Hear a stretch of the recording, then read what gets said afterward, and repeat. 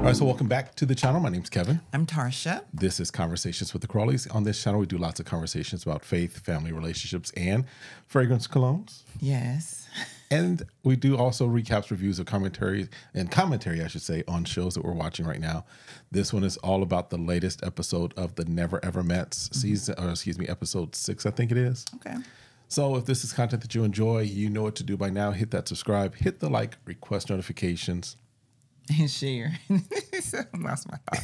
And we'll see you in the comments, considering becoming a member and checking out the merch store. All right. So you know by now we do our scent of the show, just to kind of give you guys some ideas as far as colognes and perfumes that your significant other may like, or you might like yourself, just because, you know, sometimes you want to smell a little fresher than what you might be smelling like. Smell a little fresher than you want. Smell a little fresher than, right. So my scent today. Summer coming. Yes, especially with the heat wave because here in Phoenix, we already hitting in the 90s. I think we hit 100 already. Yeah, or close enough. Close to it. So yeah, you want to make sure that other stuff. So this one is Amir Al Oud Intense. It's a I like it. It's a duplicate, if you will, of something called By the Fireplace, which is a more expensive cologne. But this one is a nice one. It's a kind of a woody vanilla scent to it, nice and warm feeling. And then what are you wearing today?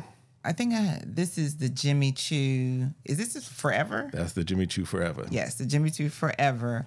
I like it because I like fruity, so like it has the vanilla in it, and then it also has bitter almond and rose, and then our mid notes are going to be our cherry and jasmine. Yes, and so put it all together with the vanilla and the amber and the dry down, which yes, I know you like it, don't you? I like amber. Yeah, I like the amber is one of my notes that I like. Okay. I have a few things that have amber in it. And then this one I think was when we went smelling, smell tasting. Right? Is that a thing?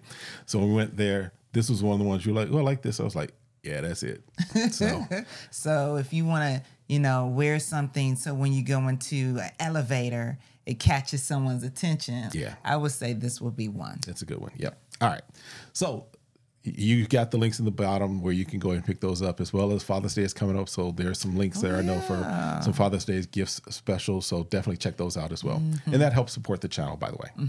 But let's talk about this Never Ever Mets, this episode, when we pick up from your mammy, your pappy, and your cheering, not children, cheering. Okay, we just slaying everybody. Everybody getting hit. It's just shots everywhere. Everybody getting shot. Shot. Oh my gosh. I was like, we never want to bring children in. We want to keep it to the individual you have in front of you. Right. Fight fair and fight with the person that you're fighting with. Don't fight with the lineage and the 23andMe family. The legend at 23. All right, but let's talk. Here we kind of talk about the couples, as opposed to just giving a play-by-play of everything that happened. We kind of talk through the couple. So let's talk about the background couple again this week. They are winning the most couple of the house. The most obscure couple award. Oh my gosh. Josh and Shay. The only note I had for Josh and Shay was that he was tired of washing dishes for the 3rd time. Okay, and they had cooked. Yes. And is it them that's still in the boom boom room? Who? It's between them and Aaron and Diamond. So I was like, y'all need to write down a list because Chris says he ain't getting in the boom boom room. Right. Chris said he ain't getting there, but he needs to get in there. Yeah, we'll talk about Chris and his sleeping situation a little later. But Josh and Shay, it looks like next episode, it looks like things will heat up for them. Looks like some stuff is coming out. So like they're about to be back in the forefront. Yep. Not for all the right reasons. Not for all the right reasons at all. Let's talk about, let's pick up with Aaron and Diamond, since they were the ones that kind of ended the last episode. And when we pick up this episode, they are finishing up the fight. And then the sister basically is talking to Diamond after some of the guys in production get Aaron back further in the house or whatever. Sister's like, look, if he gets this way with me, what will he do with you? That was my thought. She also says no real man is going to sit there and argue with a woman. Now, if y'all remember the previous review that we did, one of the things I pointed out, one of the things I was like, when that first issue happened with Diamond talking to Jody and arguing with Jody, say what you will, but I think Aaron H. did the right thing there by not jumping in, because there was no need for him to jump into a fight between his woman and another woman. There wasn't a need. He just needed to communicate that with Diamond. But we see where he jumps into the fight with the sister. And I agree. It's not a good look for a man to fight with a woman, especially to the point where you're being pulled away, where you're still advancing and people are struggling to pull you away. Like, what were you planning to do? Right. Because he's trying to indicate to Diamond that he wasn't planning to do anything, but you were talking about my kid. So what were you planning to do? Yes. You thought people, what if someone didn't hold you back? You were going to be all in her face? Like, how far were you going to allow it to go? Yes. Was she going to say something that was going to cause you to do something? So I don't understand.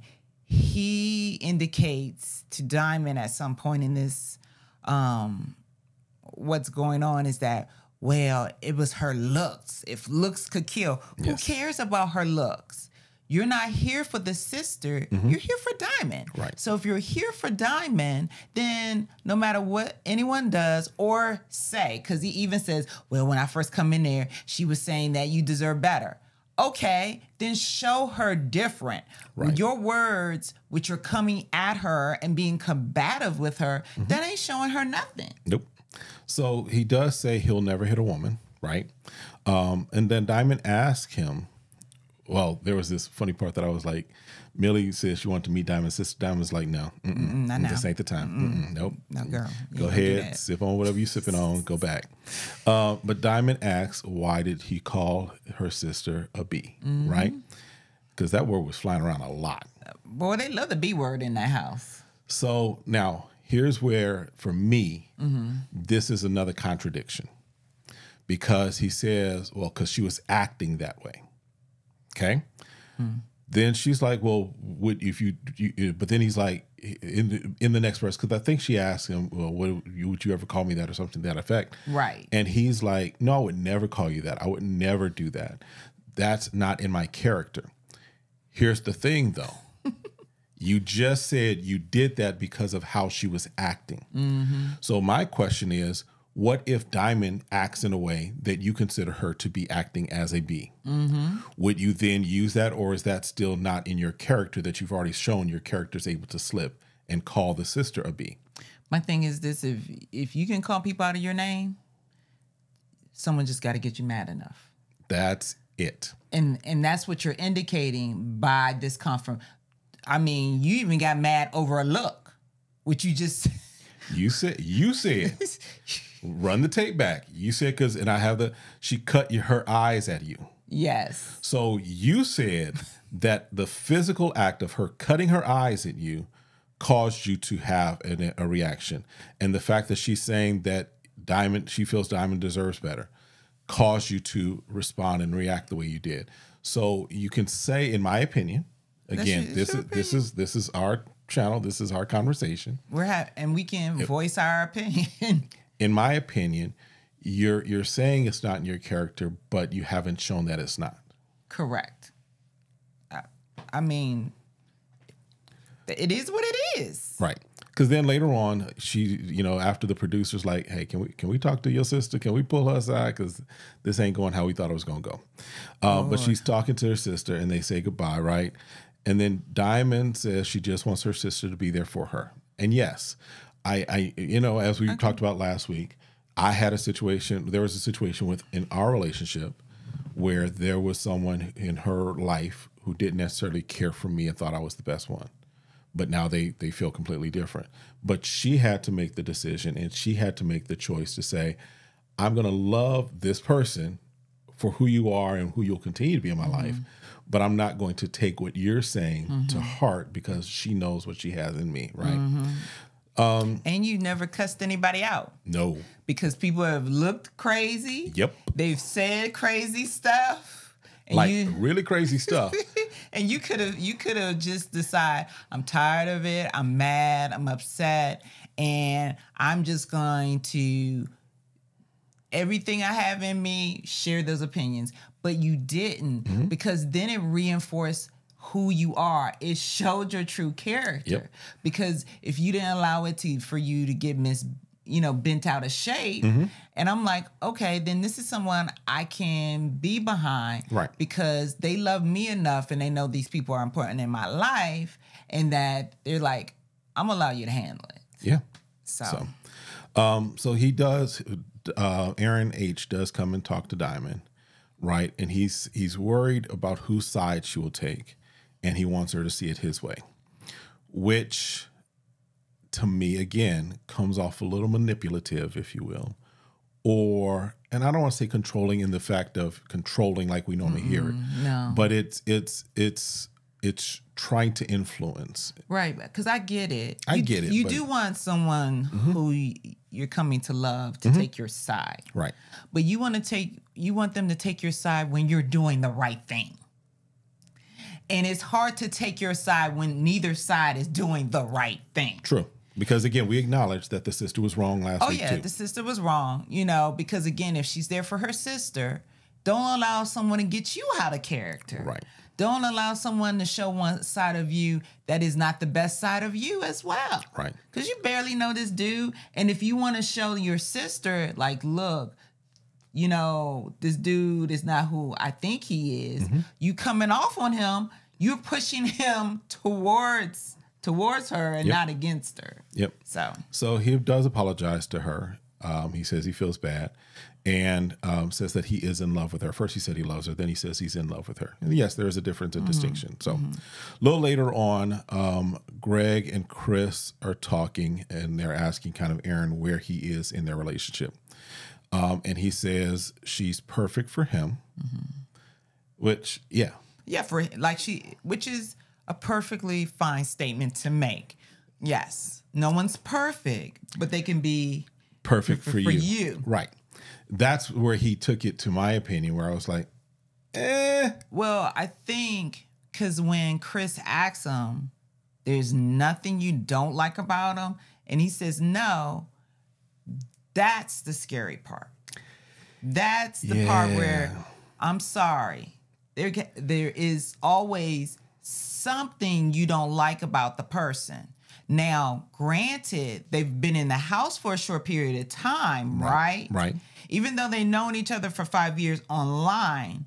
And, I don't know how often they talked on the phone, whatever, But once you meet someone, it could be as simple as like, well, she don't clean up the bathroom. I mean, he ain't talking about hardcore life decisions. There's a difference between I don't like this about a person and that's a red flag or that's a deal breaker, right? Yes. And I think to me it's an unrealistic and almost living in a fantasy to say that there is nothing about a person that you're like, I don't really like that about you. Again, that's a different than a deal breaker that's like, oh, we're not dealing with that. I can't deal with that. Yes. I don't like that, and we're not going to deal with it. Yes. As opposed to, I don't like the fact that you have the toilet paper rolling over as opposed to under, or you don't squeeze the toothpaste from the bottom. Those are things that I may not like, but they're not things that are going to cause a relationship. And to me, because we stop loving each other because of how you handle or do something. Because I think in our premarital counseling, that was one of the questions that they asked, and it was, this is a realistic view of your relationship, because there are going to be things that you're two different people coming from two different backgrounds, two different ways of communicating, doing things. There's got to be something that you don't particularly care for, but that's not a deal breaker. Yeah. So, but he does say that there's nothing he would change. Give it another year. But then he says that he will propose by the end of this. So that's what he said. So I'm assuming he got a ring. Or are they supposed to make I think their only thing was supposed to make a decision if they're going to continue to see each other at the end of the show. That's what I understood this to be. Okay. If this is getting married at the end of the show and getting on one knee, it's not going to happen. A lot of these people just recently met. Right. And they're not saying you can, but they're still working through a lot of things to figure out if they can continue on as a relationship growing, as opposed to continuing on and now we're in death until death do us part. Those are two different things. Oh yeah, it is. All right. So let's talk. Let's go to Chris and Sandia. Okay. All right. Okay. Now, there is a moment early on we see Chris and Sandia. Chris kind of pats her on the behind. I'm like, okay, he at least, there's affection, there's connection there. Yes. Right? We're seeing them interact more, Right. you know, be flirtatious and stuff like that. He does say that the sexual tension is at an all-time high. He's like, it is all-time high. Right. There's some things I've been wanting to do. He's like, I'm ready. I'm ready. And okay, can you tell me why did they show the men's bathroom door? Because he said, I'm going to go take a shower. And then he's like, well, I want to pound you or something like that. He's talking to Sandia in the kitchen. And then the next moment, they're showing a picture of the bathroom, men's bathroom door. I don't know. The editing was a little fast this time. We had to watch it a second time because there was a lot of things that we were like, wait, what? It was interesting. So he does say that the boom boom room's always taken. He did. And we see him laying in bed with Sandia. And then in the other twin bed, and his roommate is sitting over there looking. He wasn't looking. He was asleep. Well, but they did ask him, Chris did ask him, hey, can you turn around? But I think he was still asleep. I think he might have been. But Chris is like, you stubborn so-and-so. He's all up in here. I can't make no moves, man. Listen, you messing up the vibe. Because Aaron J looked like he might be a person that sleeps with his eyes open sometimes. All right. So there's a scene where he comes out, talks to the fellas. He's wearing the coat. He's wearing Sandia's coat, yes. Greg wants Millie and Chris to talk and try to rectify, because if you remember the previous episode, Millie does call Chris a B, because Chris, again, was like, hey, attention. I just want everybody to know I've never said anything bad about Jody. Jody's one of my favorite people. I don't know why he felt like he needed to say that. It was wilding. Yes. And then, to be honest, I don't understand why Greg felt like they needed to talk. This is the thing. She said what she said. He said what he said. Now, I may go to Millie myself like, what's up? What's going on with that? You know? And then if she could share with that, I was like, okay, are you good? You know?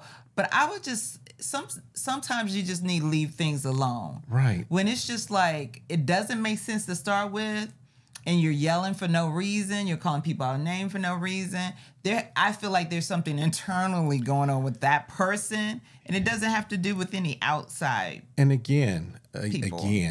Yes, you all are all in the house, but your assignment, nobody's understanding their assignment really. No. Your assignment is to get to know the person that you have been long distance dating for however many months or whatever it was, and focus on that person. Everybody else is secondary characters in your movie. Right. So stop bringing the background characters into your movie and making them a focal point of now your relationship. So yeah, I don't know why Greg felt the need, but I also don't know why Greg did not stay to help mediate the conversation. I would have, because first of all, you're asking a man to talk with your woman, and again, she was so heightened, you don't know what could pop off.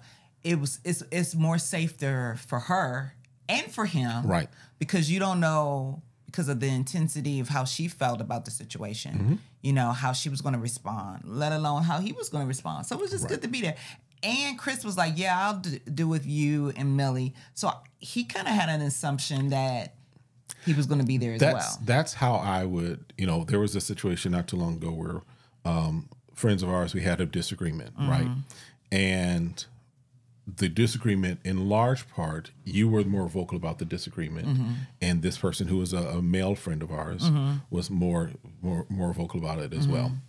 But you and I, him and his wife, all sat down and had the conversation. I would never put you in a situation where there's a situation or an issue with a man, and I just be like, all right, y'all work that out. I'm gonna go over here and drink some coffee and and the same thing if there was with a woman with you, I would never just leave you there to resolve it. It's not a good look. Not at all. Not at all. So, you know, Millie does own up to calling him a B. She's like, yeah, I did. Yeah. In fact, you wanna know why? Here's why. Right. And we're like, okay. And he's like, look, Chris is like, look, we can fight. I get that we may not always get along, but I draw the line at being disrespectful, right? And she says, well, I felt disrespected. Basically, she was like, you asked me to speak and then you didn't want me to speak. And so that was disrespectful to her. That was his way. She took that as he was calling her a B. And he's like, and then she calls him a B again. Yeah, because he was like, okay. And then that's when he felt like, okay, now you're not making sense to me. Right. If you don't make sense to me, I don't need to stay in the conversation. Because say what you will, Chris was having a conversation that was even toned or even killed. Oh, yeah, he was. He didn't have any animosity in it. No. That's the thing. He was kind of like, where did this come from? Right. He was just like, it was just really kind of taken back because we've never had any interactions that would cause, I guess in his mind, to feel like you would be so on, high strung. On edge, right. Yeah. Yeah. So he does try to end the conversation, and when he does that, she again is calling him a B. He's walking away, which, again, take note. Aaron in his fight ran towards. Chris is like, I'm not going to do this. I'm going to walk away. I'm going to exit this situation because it don't make sense, right? She continues on with things like, you could never handle a woman like me. Right. Stay with the weak women that you are getting, what have you. Then she makes a statement about his manhood, basically saying his manhood is small. Yep. What have you? Short. And okay, a man can only take so many sucker punches. Where he's just like, okay, I'm gonna come after you. And he calls her a slut. Yep. He sure did. Now, don't condone that. Don't condone either side, really. Neither side. Both sides are wrong. Yes. I will say that, as you mentioned, he was taking hit after hit after hit. He was taking a lot of hits. And he said it. Now, is that out of character as far as what we've seen? Because that's the only thing we've seen. That portion may seem out of character, right? So we'll give him that benefit of the doubt. But again, it was out of place, out of pocket for both of them. Yeah. She's making the insinuation that she's hearing from Sandia that his manhood is small. And somehow her bank account comes into it, and it was just ugly, just unnecessary. It was just unnecessary. And again, I don't get it. I don't see where she felt threatened. I can't see, why she was triggered the way she was. I don't get it, Right. So who knows? I think if they had to do it over, Greg should have been there. If they have to have the conversation, because I don't think they needed to have the conversation. They didn't need to have the conversation. I think it's just best to leave it alone. But see, I think this is where producers come in and they're like, "Don't you think? That's hey, true. Greg, don't you think Millie should be talking to Chris about this?" So sometimes, as we're watching this and as we learn about different backgrounds of these reality TV shows, we know sometimes the producer may be slipping stuff in their ear, True. Very true. trying to convince them that maybe something should occur, which could put them back in these situations that's causing more drama. Yes. We don't know. But it was just so awkward and not so organic. And the fact that Greg left, where I just don't see where he seems such a protector, right, that he left, unless they told him to like, hey, can y'all let them have the conversation? And again, it's just odd. But that's again a place where I would be like, look, I know y'all got a show to produce, but I'm going to be here. If I'll be silent unless I need to step in. Right. But I'm not going to just walk and leave my girl by herself. Right. That's me. So then a little later, so Chris basically is talking with Sandia, right? And Sandia did kind of, you could see that she's trying to pull Chris away to like, listen, let's just exit stage left. Let's get out of this situation. So they're talking, and then Aaron H comes in, and I think it was, Aaron H is kind of like, where did this come from? Blah, blah, blah. Chris is like, this is sometimes how women feel. I'm paraphrasing, and if I get it exactly wrong, forgive me. But he makes a statement almost to the point of, this is how some women act when they are attracted to a man. Is that what was he trying to say? That's kind of what he was saying. Because he was like, when they find a man cute, right? Handsome or something. I was like, huh? Where did you get that from? I was like, Okay. Whatever that makes you may have not be worked. upset. And that may have been the case. Listen, I know I don't think so, when but we were who knows? in 3rd, 4th, 5th grade, right? Right. That's how sometimes somebody like she hit you, and so she likes you. Right.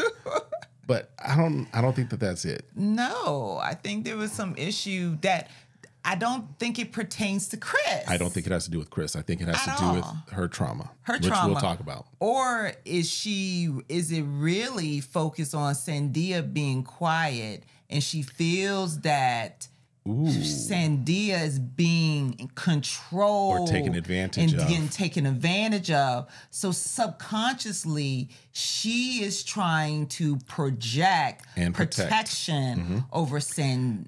I hadn't thought about that, but that could be a part too. Let us know what you think about that, because that I think that's the only thing I can see. That seems possible, right? Because that seems highly possible. Because I'm just saying, in my opinion, Chris doesn't seem like a threatening man. Nothing about him is threatening. Because sometimes we have triggers because that person specifically threatens us, but we want to protect. If we see that someone is in danger and we feel like they're taking advantage of someone else, we will project to protect them, and we're gonna show strength, saying, because she brought Sandia up in this situation. Well, like how you're doing her. See, you're doing her wrong. You're doing her wrong, but you're not gonna do that to me, because I'm gonna show you there's someone stronger in here. That's right. And so I'm like, whoa. Sandia's not having any problem with him. Or she's not expressing it. She's or not what have you. expressing so. So then a little later, Sandia does, I think Sandia is talking with Millie. There's some other people around as well, right? But Sandia does say he'd rather walk away than disrespect. So stop please calling people out on name. Because see, and this is where you could step up for your man. So don't call my man. She does kind of jump into that. She's like, we calling people out of name. You can be mad, be angry, but let's stop calling people out their name. Well, and again, she at least has gotten to know Chris enough to know that if he feels he'd rather walk away than disrespect. Which, listen, say what you want about Chris, but let's give him some credit for that. Yes, because there are some men who would disrespect and then walk away. Right. Chris is like, I'm not going to, at least what we've seen. Right. I'm going to at least continue to make the attempt to walk away before I now finally feel like I'm trapped and I've got to push back and disrespect. Right. So yeah. All right. Yeah. Let's jump to let's do do Jody and Aaron, then we'll finish up with Greg and Millie. Okay. All right. Jody is, so we see Jody and Aaron talking at some point, right? And she decides who she wants to open up to. She says she's not keen on opening up to people who are hell-bent on misunderstanding her, right? Yeah. And he agrees with that. He's like, yeah, this is kind of our story to tell, is essentially what he's trying to get at. This is for us to figure out what pacing works for us. One of our friends of ours says, what is pace, not race? Right. It is the pace of your relationship, not trying to get to the end point quicker. Correct. So his dad has come to visit. Yeah. Now his dad looked like he may be 5 years older than than Aaron. That's what I was thinking. Like they could be brothers instead of father and son. He had that young glowy look. He did have that young glowy look. His dad looked like he got Botox and everything. He just like he looking young. He in his prime. Like he had him like when he was like 8 years old. So. Oh my gosh. So when his dad comes up, he tells his dad that meeting Jody has been interesting. He does also tell his dad that Jody's a sexologist. And Dad's like, okay, how does that make you feel? Right. He says that's interesting. Right. And Aaron says it's kind of intimidating. And Dad's like, why not? You play a player from the Himalayas. Right. You learn how to do things. Right. And because Aaron says, me and my dad had such a great relationship. He knows about his sexual history and everything, which I thought was great. Now we get to see a different perspective of Aaron through his dad, right? And so now that we know that, okay, yes, I have a healthy relationship with a man. I have a healthy relationship with my father. Right. And I can tell him about everything. This is, you know, what I'm going through. And for him to give him that kind of confidence without being dapping him up like, so what you doing with it? So who you hitting now? Yeah, right? Yeah. So I like the maturity that his father shows in helping his son to navigate without taking control or making him feel like there's something that he needs to be conquering at the moment. Exactly. Jody's best friend shows up. And Jody does tell her best friend, she's like, look, that first date, it wasn't hidden. It wasn't it. You trying too hard. But she's like, we're moving forward, right? And then Jody's friend is like, okay, so, you know, y'all been rendezvousing. Y'all been. Right. Now she's asking him. She's like, y'all been. Right. And Jody's like, she says this statement. And again, this, I think, gets to why Jody, there's this dichotomy or what might be this contradiction, what feels like a contradiction when Jody says that she's a man eater, that she says things like she wishes women could be like men where they could just have sex and move on. Because she says if she rushes in, she can also rush out. So she, at least as far as what she's communicating, if you listen to her, she sounds like she's communicating. She's wanting to take this a little more serious, and she's not wanting to rush into the things that might cause her to just rush out. She's taking her time with this. Right. Which I can understand. Again, I can understand when you led with sex and then it fades or fizzles. Right. And so you ended up with nothing. And I get it that she wants to make sure she's having a mature relationship. Yes. And that she wants to know who Aaron is as an individual. And she wants to value this as opposed to just wham, bam, thank you, ma'am. Which is good. Yeah. But the concept is still that you got to continue to get to know him, even at some point where, you know, the intimacy comes in. Right. That pace has got to pick up at some point. It has to pick up. And then what she has to realize, what intimacy are you currently building outside of the bedroom? Yes. Because there has to become a point that builds. But again, it's like the cameras are leaving them for like they're going to be the pack of the punch at the end of the show. Yeah. Because it seems like they're holding back this story because we finally get them see a couple of scenes of them interacting and sitting and talking to each other. Yes. So the dad, Aaron's dad, Aaron J's dad, is in the kitchen talking with the guys. Meeting everybody. Everybody. Aaron H is like, hey, all right, it's my time to tell dad everything. He's Get like, him hey, on my side. We're about the same age. Okay. And he says something. I'm like, dude, he says he looks at Aaron J like a son. Now, how are you going to tell this man's dad, the person who you just met a couple weeks ago, just like you met your girl in person a couple weeks ago, you're going to tell this man's dad that you're looking at his son like a son as well? Right. I'm like, and so... Listen, Aaron's father don't come to me telling me you look at my son like your son. No, we're not having that. He has one father, and he was like, "Oh, so you're that guy?" Right? He's like, "Oh, you him, and he's like, "Do you do that to all the other men in here?"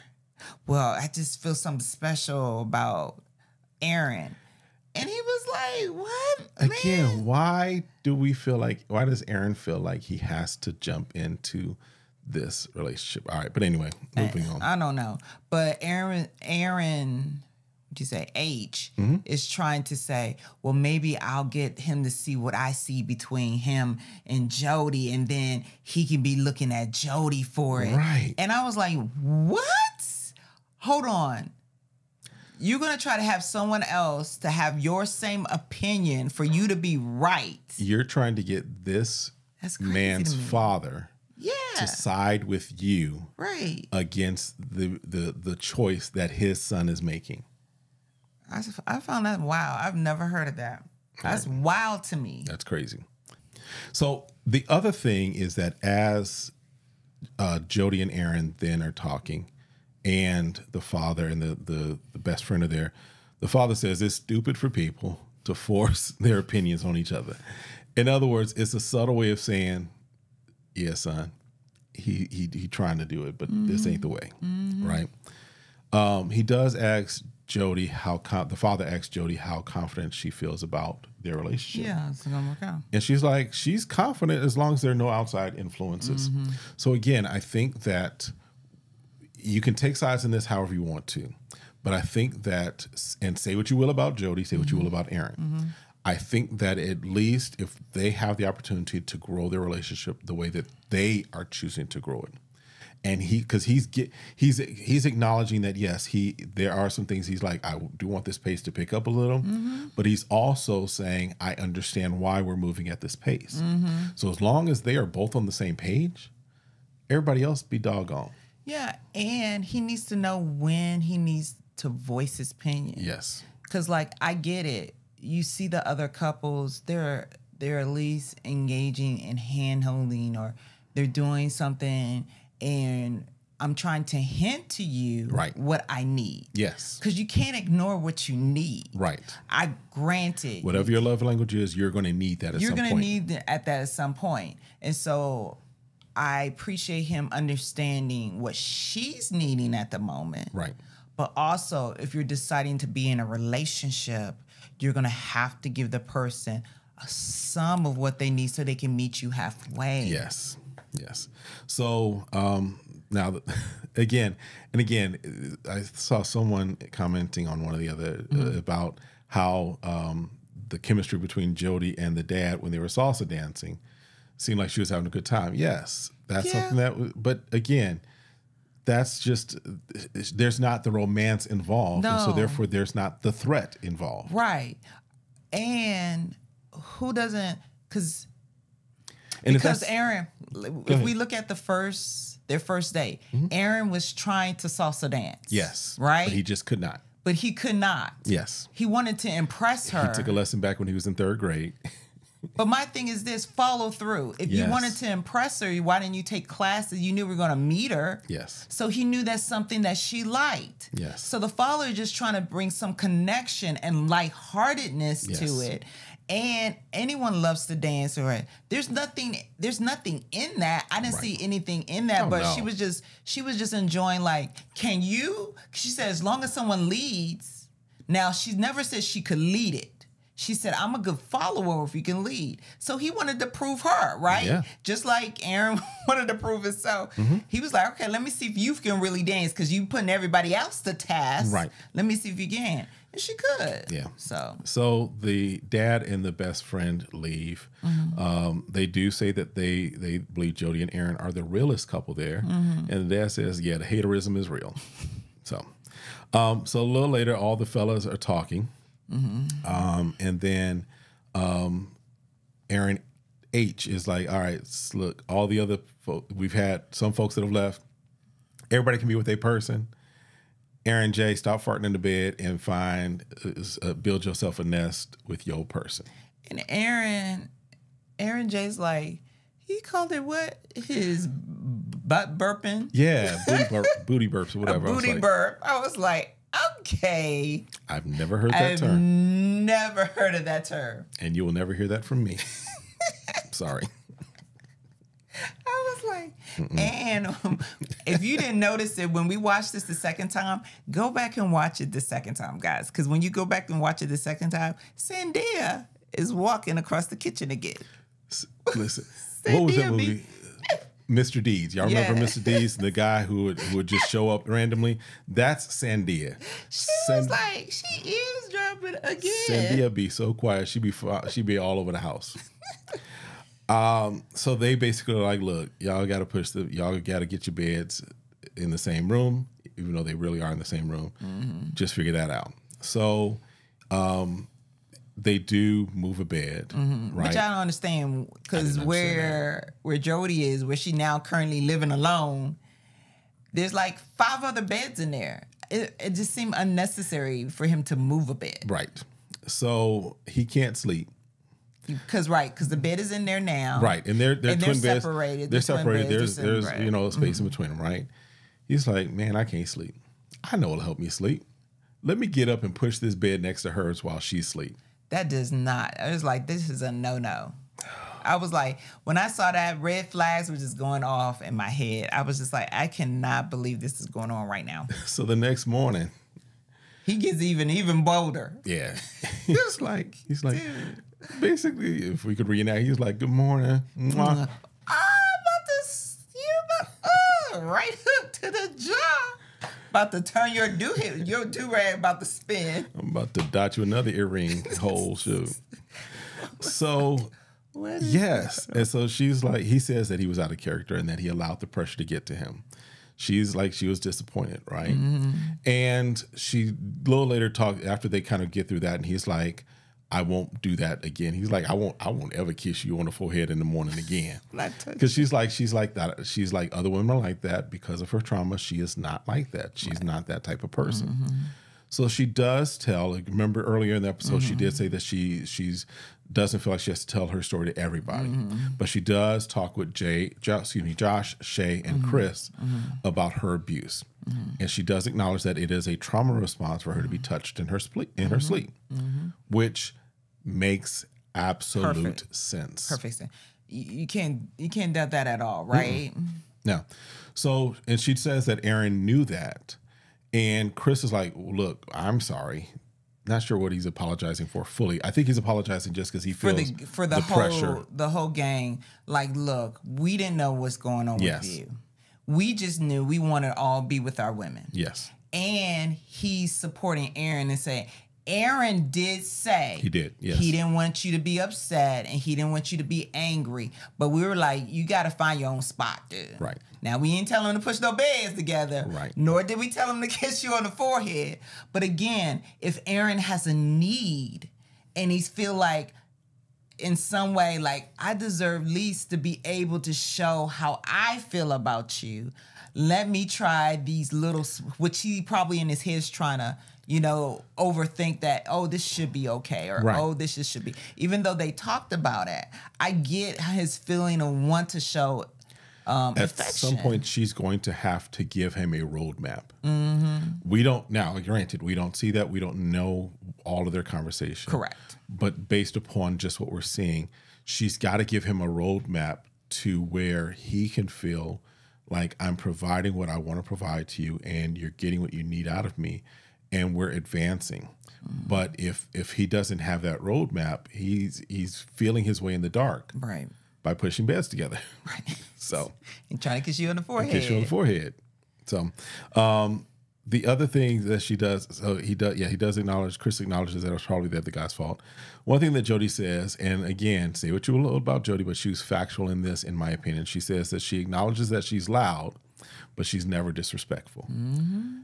And again, folks have come for Jody in the house, but I don't think that we've ever seen, at least what we've seen on camera. We've not seen her be disrespectful. No. She is West Side Chicago loud, yes. No, but she hasn't gotten to anybody's business that we know of. At least that we see. Right. We haven't seen her interfere with anyone else's relationship that we know of. Right. And so for her to say, and again, the field she's in, she has to be able to communicate and talk to other people to help them through their own traumas. Yes. Or their own hang-ups about sex.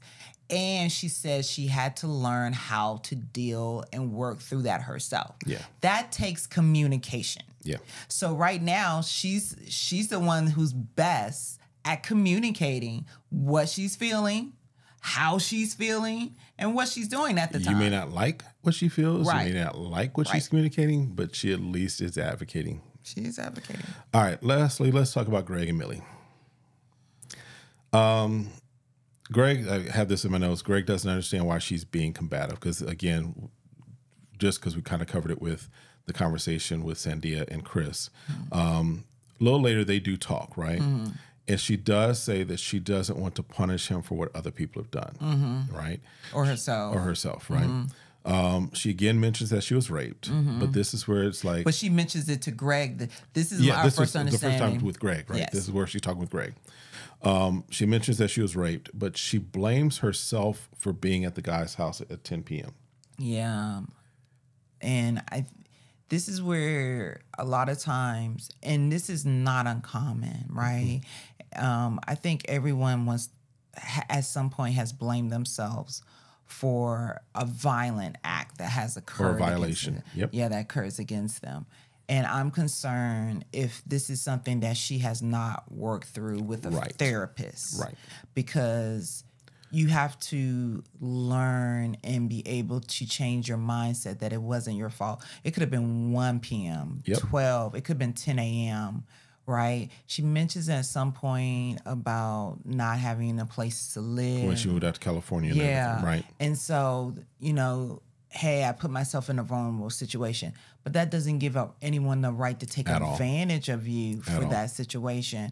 And I think if she hasn't had the therapy for her to realize that yet, that's something that she really needs to seek, because it's not her fault. She can't continue to blame herself. No. But she, in that moment with Greg, she is talking about how she feels insecure. And that she can't be feminine if she feels insecure. Then she goes into that she doesn't need a man for anything. She doesn't need a man to be strong for her. And all throughout that conversation, and again, we are not therapists. We have been in ministry for a number of years, so we have had some coaching and counseling, right? Pastoral counseling, if you will, of people. So we kind of see things through that lens sometimes, right? And all this time I'm hearing she needs to speak with someone who can help her to navigate her feelings, navigate her emotions, navigate these things. Because I'll just say this, if Millie came to us in a pastoral context, right? We would probably stop the conversation and highly recommend and have someone on speed dial for her to say, no, this is who you need to talk with, because there are things that we're hearing that are like, no, baby girl, there's some things you still got to work through. And yes, you say that you're fine, but your wording sometimes when you speak in third person or when you blame yourself in those things, those tell me that you're still not healed from it. Oh, definitely. And not saying that you'll ever be fully healed and whole from it. It's a process, but you'll be life. Functional from it. Correct. Right. And sometimes she talks about, I do remember, and it'll come up sometimes for her. And again, how the mind works, that makes all those things make sense. Absolutely. And I think when those who've been victimized, and it doesn't sound like that person was prosecuted, again, the victim is not given the resources necessary to get the help they need, or the closure, or the closure that they need. And I hope for her sake, when she starts to see this, and I'm meaning the show, that she reaches out for the help that you need. Or the show offered it, hopefully. Hopefully they did, because it's like you realize that not until you see yourself in a different light, like, oh, I've moved on, I'm able to function again. Sometimes it's a matter of your living life, but being able to watch back and see you actually see yourself. Right. So they do meet with Dr. Allie, because again, they have made relationship coaches and experts available. Which is great. Right. She again talks about her trauma with the therapist, right, with the doctor. So then, the doctor asks the question of, how did you process the trauma? And then she makes a statement, some along the lines of, when she would, as a result of that, she would sometimes curse and go to a 10. And she's like, you're kind of there still. And and she asks Greg, is she kind of still there? Greg's like, 9.5, right? And she says that when he brings up his trauma, the doctor, she basically is like pushing it off. Millie is pushing it off as if, see, I'm talking about my stuff, and he just disregards it. He doesn't want to deal with my stuff. He wants to talk about something else. And the doctor's like, nope. I am watching two people that have had traumatic experiences that can't be there for each other because they're trying to be there for themselves. Or they need to be there for themselves, yes. They need to be there for themselves before they can be there for someone else. I was like, that right there. Well, because that's the point. It's like, everyone was like, hey, I want to be in a relationship. I want to get past this. It's like they feel like this is something you can get past. Right. This is not about getting past it. It's for being there for yourself so you can continue your healing process. Through it. Right. And that healing process to occur, that's when you can be your best for someone else. Yes. Because the therapist is trying to give Greg some tips of like, okay, you see her anxiety. She's going to be rubbing her hair. These are things you can calm her down. But I'm trying to share that with you, but you're being triggered by what she's being said. So it's hard for you to be there for her if you're trying to process what you've gone through. Yep. And then I was just like, Millie, you ain't listening. Because if a man is vulnerable enough to say that he's even had his own sexual being victimized, and we don't know that it's sexual. I'll say this: we just know that it's a traumatic experience for him at this point. Right. We don't know what that is. That's true. I'll take that back. It's sensed back because of the way he seemed heightened about what she was talking about. And the reason it could have came off that way. Right. And the reason I can see how it can, because that's my thought, but again, we can't put words in. I don't want to put anything. Is because for men to say, I've been through a traumatic experience, sometimes because if it's sexual in nature, that's something that a lot of men don't necessarily want to jump into and admit, right? Sure. I can get that. So that's why in our head, both of our heads, we're kind of like, is it this? Right. But we can't say that just yet. No, we don't. We'll have to wait until next week to see what it is. But I was like, but if he comes up with a traumatic experience, like he got cheese on his burger and he didn't want cheese on his burger, we got problems. Okay, yeah. But I think I was like, Millie, you need to slow down because you do have. It seems like you have a really good man that's going to be very supportive. Right. And he needs your support now. Just like you're saying, I've gotten past it. Then if you gotten past it, then you can be there from there. And help him get past his. Right. Because you can't stay the victim and have a hero. Right. Sometimes we want to stay the victim so we can have someone to be our hero. Yes. And sometimes we got to be our own hero and do the work that it takes to be our own hero so that we can help save each other. We can throw the life raft out to each other in the situation. So hopefully we'll hear he's willing to open up so that he can help himself so that they can both help each other. Absolutely. Yeah. So that's pretty much it for this episode. We know it's another lengthy one. You might want to just, when you're watching these videos on this, because we kind of go a little into detail, you might want to watch them on like 1.5 speed setting just so you can kind of get through it. Or, and you said that if there's some and we got chapters, we got chapters you want to follow more. But again, we're gonna take you at the point that maybe you're seeing your relationship is right now, and maybe you can find something that can be helpful to you and yours. Or if you have been a victim of a sexual assault or abuse, tell someone. There's always an 800 number that you can call that is national or a local number, And many times your job may have, as part of your benefits package, you may have some free sessions as well. So find the strength to get the help you need, because at no stage or any age, if you feel like you've been a victim of sexual assault, tell someone, let them help you with the resources you need to move on. Absolutely. All right. Look, that's it for this one. Let us know in the comments what we might have missed. Let us know your thoughts, and we'll see you all next time. Have a great one. Be blessed. Bye.